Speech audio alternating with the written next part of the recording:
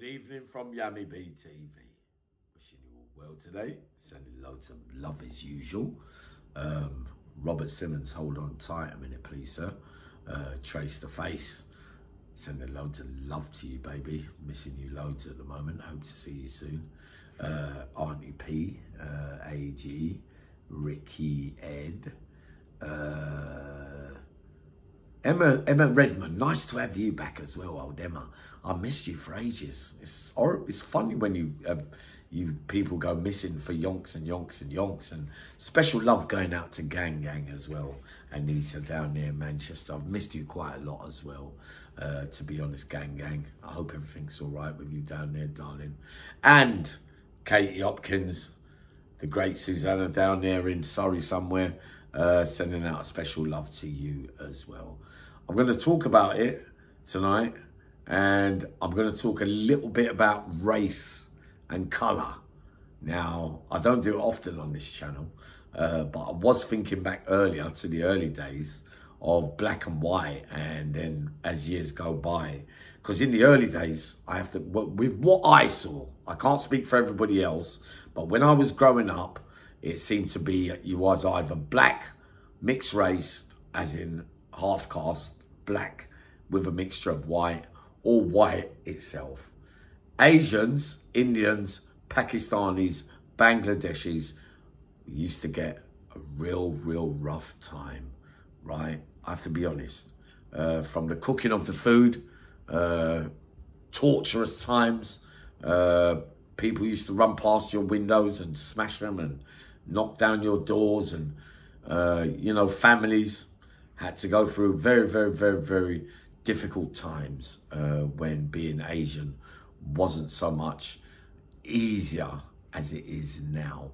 Now, after all the years incarcerated, over the years, I've noticed a lot of change with cultural differences, and Eastern Europeans, more Arabic, Asian communities of all sorts now, Saudi Arabians, Moroccans, Somalians weren't around when I was younger, Bangladesh, Indian, Pakistanis, Africans, West Indians. I can't, even way back in the day, right now there's a lot of more African countries around as well, but early on in the 70s, going into a bit the early 80s, when I look about all my friends, I can't see too many African descent by birth or by parentage were around much then. I had a few that I knew. I had quite a number, but not many like there is now. So race has changed quite a lot, it's fair to say. And Asians now, Asian origin, descent, if I can put this rightly, because you know I might not be the best at doing this, seem to have grown more, if you like. Now they seem to be able to stick up for themselves more, where in the past, when I was younger, they had to run a lot, seemed to get picked on, bullied even. And that was bringing, in the early days, owning the local corner shops, bringing a lot of economy into the country regarding food and business-wise, that kind of stuff. They seem to have good heads for building up businesses. So it's fair to say that they, you know, from day dot, as far as I can remember, held a strong position in our communities with owning shops of all kinds, right? Now, with race, I noticed a lot of mistrust as well. So white with black, because if we're talking in a criminal sense, white didn't trust black because black had a stereotype and stigma around the colour of, fair to say, of committing of certain crimes. Like, even though we all know that it wasn't just black people that snatched handbags off ladies or other people. White people used to snatch handbags as well. But how do these things come out? They come out by statistics, by the police.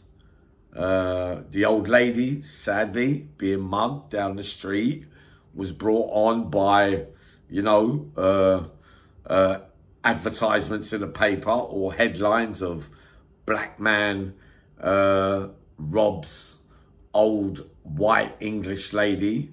And, you know, I remember some tragic cases as well where 5 men apparently grabbed a handbag off one lady and ended up dragging her along the floor and ended up dying. And it's things like this that lead to a lifetime of, you know, walking down the road with a lady, a white English lady with her handbag, and seeing a black man behind them holding onto it tighter. And then we used to think, you know, not me particular, but the groups I was with hanging around at that time would think, oh, look, they're making us think that they've got to hold on to their handbags tighter because we're walking behind them. Is it true? I believe it was. I believe some of it's true. I do. But getting back to race in institutions, and it was very, very real then as well. So saying in the beginning of time, when you did Borstal training and detention centre and YP and many black men that first went to prison, you know, would have gone through that aspect of early institutional life, because you'd always have, you know, not so much like Scum, but fair to say Ray Winston played that part really well in Scum, because it was a bit like that. I'm the daddy of the wing kind of thing. Like you'll always get a man coming through reception and you might straight away say something derogatory to a member of staff, and if you was number one on the wing, we talked about it the other day, they say, oh, you're number one of the wing, your job is to take charge of the house block you're on and make sure you keep it in order. And if any bullying, or you can take your little things and your perks of the job where you can tax or you can take your little bit or whatever, but you can also beat him up as well, a black man, because on the word of a prison officer who says, oh, he's a bit of a bully, he is. He's in for rape, he is.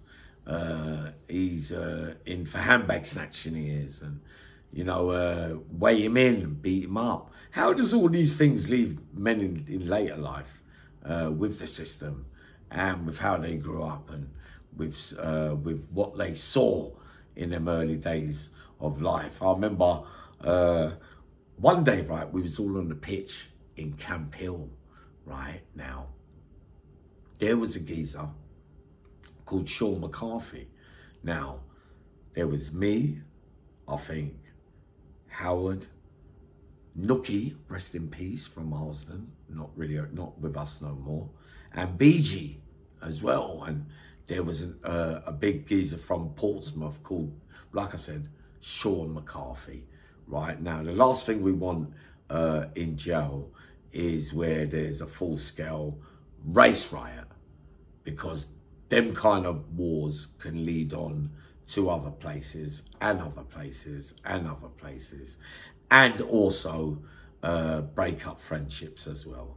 So you might have a white friend, and because of that day of him falling out with someone close to you, a black person or a white person, albeit what side, and because you have to go with the colour, not saying you have to, but you know, that's part of the rules.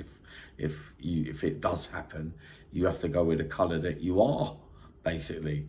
So you lose a friend, you lose a nice white friend, or you lose a nice black friend, because now you're divided by the race wars, so to speak. So on this day, a tackle goes in, right? Sean McCarthy, big, 6'5", one of those, there was another geezer from Portsmouth called Gary Saunders as well. I don't know whether you've heard of him, right? But I think he'd done a documentary recently as well. But I remember him, right? But I'm not going to say too much on it here, right? But I'm going to laugh. I'm going to laugh at a few things. I hope you get what I mean. But, right, listen, right? So we're on the football pitch and Sean McCarthy every week, sorry, I promised this geezer that I wouldn't be slurping no more from a cup, but I'm taking them tramadol again and it makes my mouth bloody dry, right? I hope that's not slurping. Every week, without fail, he goes out there on the football pitch, and it's more when you're getting changed in the changing room, you're wondering who he's going to start on today, right? Now, I could almost guess in my mind who he had in mind, like, and I'll give him his due, Sean McCarthy. He would have a row with anyone, right? But it always seemed that it would always be with a black person. So on this occasion, he chose BG. So the tackles come in. There was a geezer from Peckham as well called Agus, brilliant footballer as well, right? I remember he swung after Agus because Agus is really small, right? And he could like bob and weave, and Sean made himself look really silly. Or was it Gary Saunders? I can't remember which, but I remember Agus laughing at him. Berry, his surname was, and I can remember him laughing at him because every punch he threw at him, he missed. And he was basically spinning around, making him look silly and laughing at him as well, which was in turn making him really, really angry. But anyway, on this day, the fight starts. So they've gone in for a tackle. BG's got the ball, right? Everyone's sitting about Sean as well because this is happening too often. So they've gone in for the tackle and Sean straight away stuck the nut on him. Blood coming from down his head there. BG's run straight into the gym and picked up a big 10-kilo weight and come charging outside. The gym screws didn't seem to care in Camp Hill for some reason.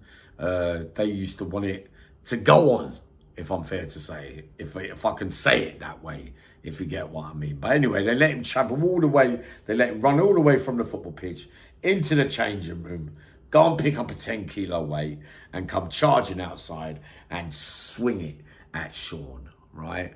And I can't remember whether he hit him or not. I can't remember all the details, but I can remember that he landed something or another, right? So everyone started swinging on the football pitch. Or there was pushing and shoving and you white this and you black that and da-da-da.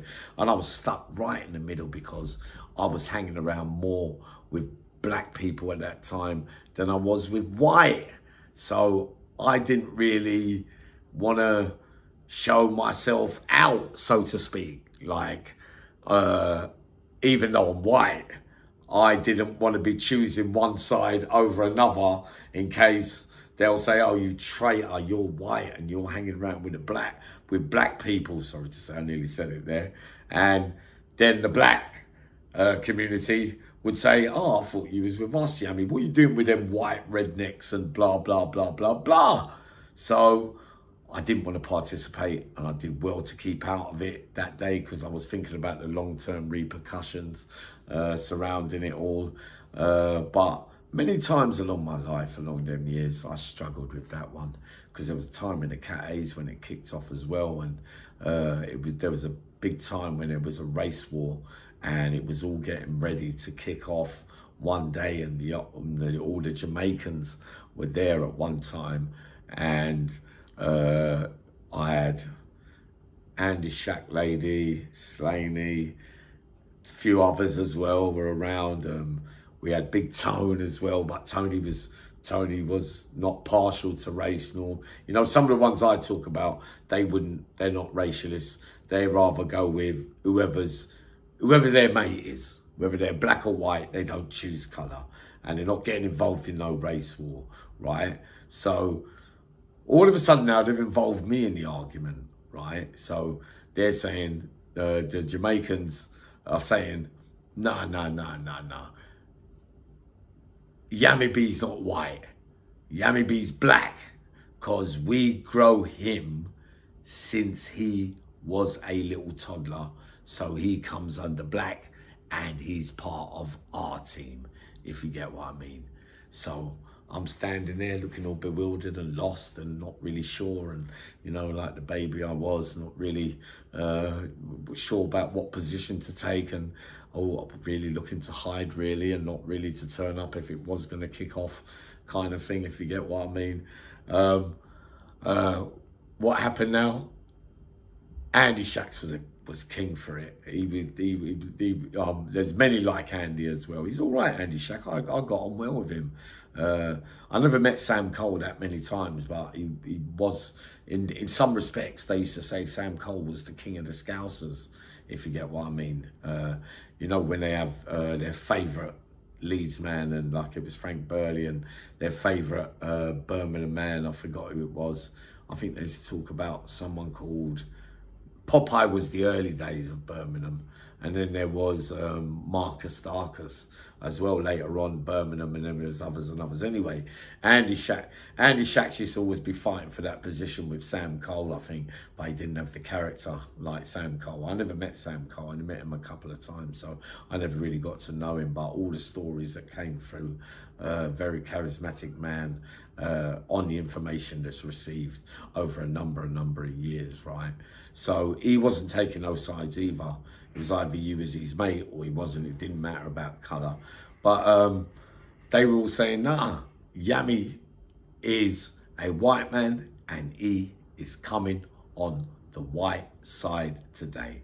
So the war was between 7 and 7, or 7 and 9.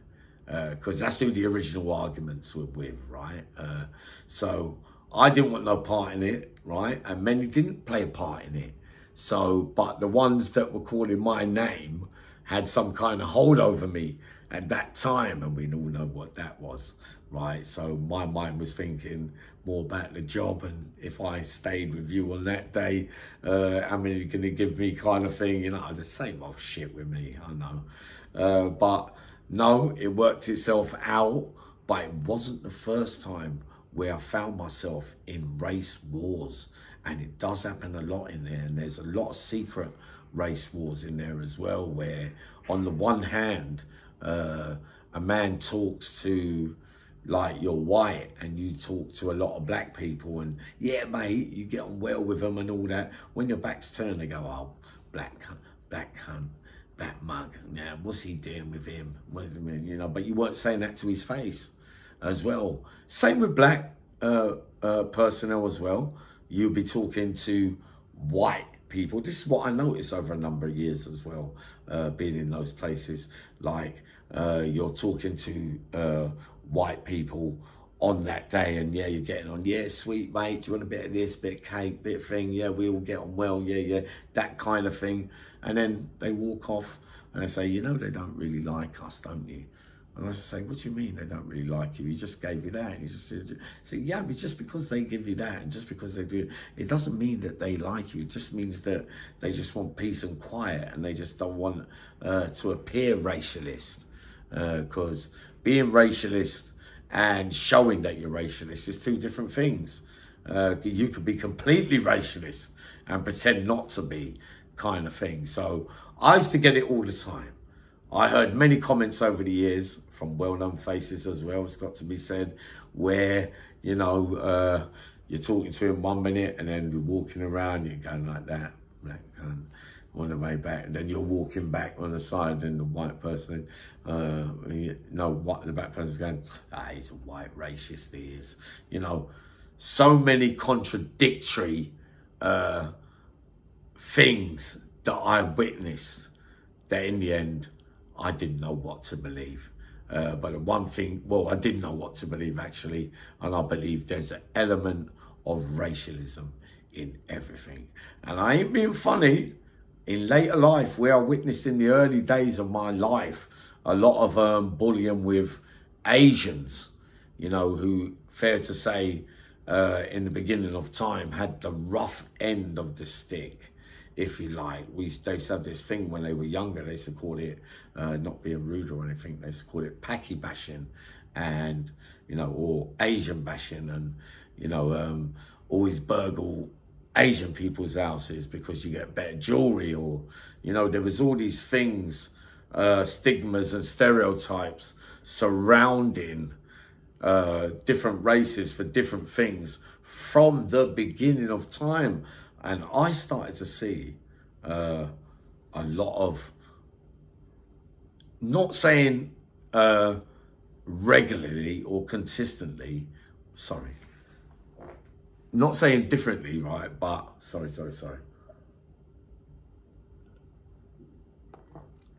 But I think in later life, some Asians took revenge for the treatment of their ancestors or their grown-ups when they hear the stories from their grandfathers or their aunties or their uncles and the treatment that they used to get.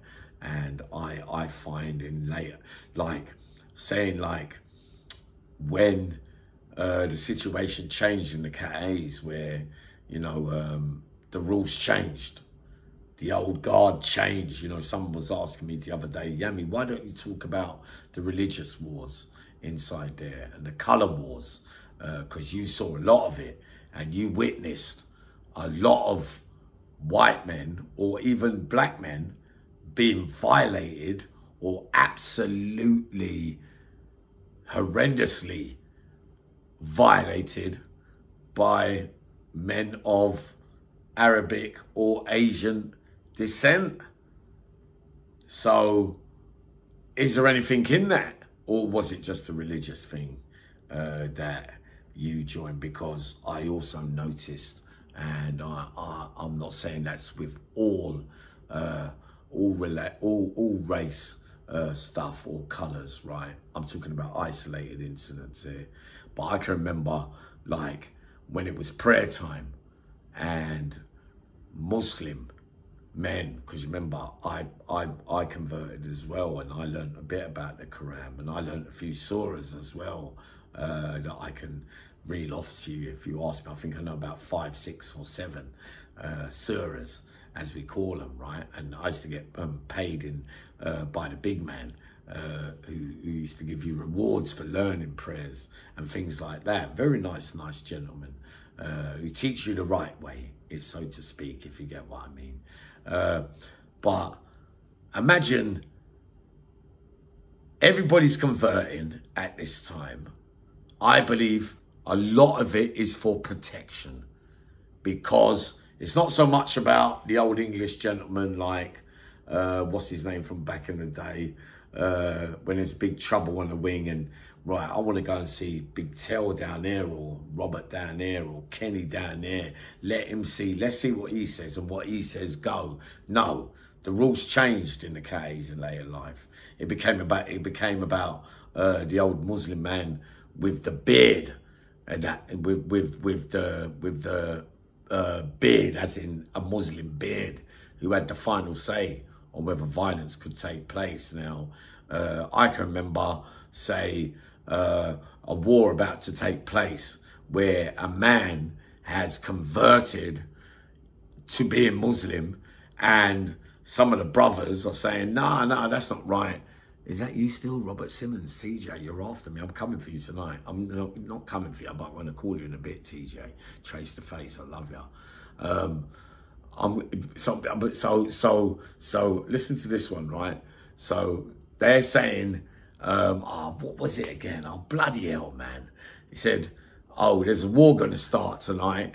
And no, they've converted, but the brothers are saying to the top man, if you like, no, they've only converted for protection so that they can get an easy ride, because they know we're running the place now, and they're not really into the Quran. They're not really here because they believe in Allah and that kind of stuff. I mean, who are you to judge? No one knows what a man's going through really deep down inside of him. You can never be too sure. I refuse to make judgments like that because I've been surprised too many times. And the big man will say, no, he's Muslim, full stop. No, you cannot touch him because he took his Shahada and he's Muslim. I don't care what you say, you're to leave him alone.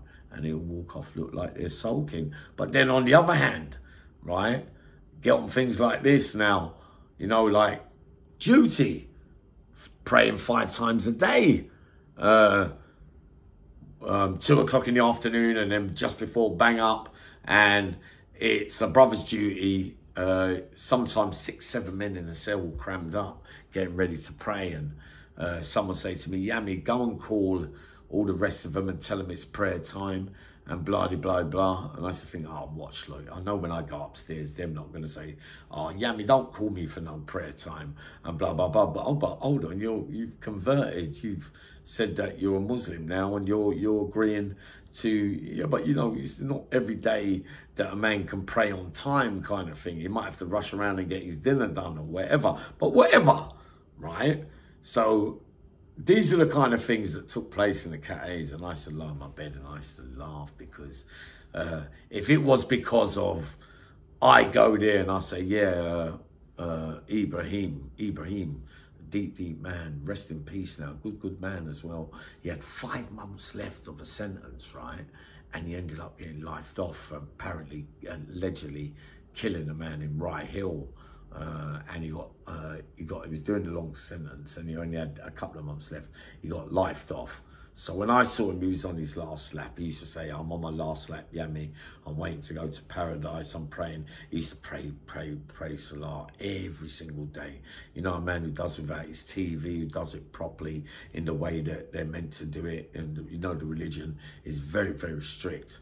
And it takes some man and it takes some doing to keep to, you know, a consistent level of, you know, staying in front, or staying consistently following what the Quran says or asks of you, because it's a lot of sacrifices. So then turning up one day, if this don't sum it all up, I turned up one day and I said, yo, yeah, it's prayer time. Through when I was walking off, all I could hear was teeth being kissed, like, and that kind of stuff. And I said, what's wrong? I said, I'm not having no Asian man telling me when to pray and when not to pray. Or well, I'm not being bullied into, but hold on, you're not being bullied into doing anything. You converted, and they're just doing their duty by telling you out of kindness that it's prayer time. And that they're, just in case you forgot, you know, Salah is obligatory, and you know you got to do the wudu and all that before you do your prayer. So they like you to get prepared to do. So basically, they're doing it out the kindness of their heart. They're not doing it because they're bullying you into, you know, joining some kind of cult. You know, it's part and parcel of the religion for your fellow brother to come and warn you or tell you that it's prayer time.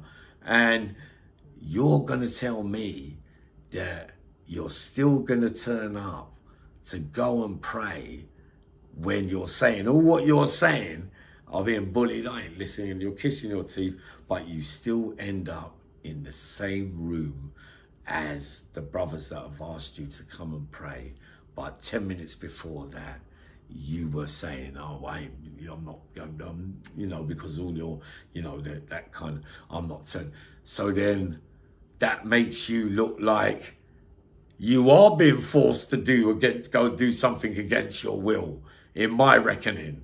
Because on the one hand, you're telling me I'm not being told what to do by way of when I should pray or when I should not pray, because it's their duty to come and tell you what time, because it says there's a time board that tells you when you got to pray Fajr and all the different prayers and times you got to pray. The times are there. So by saying what you're saying, you're belittling and disrespecting yourself, because you're still turning up there. That means that you're praying because you are showing yourself out to be in it for the wrong reasons, that you're basically converting just so that, you know, it can be seen, because a lot of that time as well, it's fair to say, a lot of men had beef with this man and that man and that man. And if you didn't convert and you wasn't a Muslim and your enemy dropped in, you'd have about 600 of your religious mates with you, Muslim being at that time, who were going to say, what, is he a Muslim? No, he's not. All right, we'll back you on that, brother, because you're with us and that. And then some of those brothers sincerely mean it, that if you're with us, we're with you. But some are mistreating it in a bad way and using it to their advantage so that they can get the winning hand over their enemies. So how does that make you feel, that you're turning up into a room to pray when you've already said that you're not being told what to do by an Asian man or a black man or a white man or whatever? You know, there were times when I was with 3 or 4 men in Long Lartin, and apparently when they went to Franklin, after spending 2 or 3 years with the brothers, when they got to Franklin, I heard that they took their gowns off and they weren't Muslim no more. That they were hanging around with the same people that were at war with the brothers at that time. I couldn't take it serious then. If you're going to go through all that for 3-4 years for protection and survival at that time, you're just doing it as a survival trick so that you can get by at that time. But the minute that everybody else is not there, you're turning back into who you originally was before you converted and changed, took your shahada into, you know, changing your whole life with becoming a Muslim, because it's a big change to take, that you can just go down the road to another prison and turn into what you was before, and all that went before you. Think about all what them brothers think about you then. Oh, that's too long, I've been talking, sorry. But that's what the Cat A's are like. If some of you don't know, think about that. Think about the shame of that you're turning up and going against your own free will, but you're coming out here telling everyone that you sailed on by, that it was easy for you in there, and that you sailed through the Cat A's and it was an easy walk in the park for you, when really you wasn't. It was very difficult for you, because anything you have to do against your own free will, where it ain't the screws or it ain't authority telling you what to do, it's your fellow man, means to me that you struggle to do your sentence. So maybe I'll be up later. It's still quite early. Love you loads.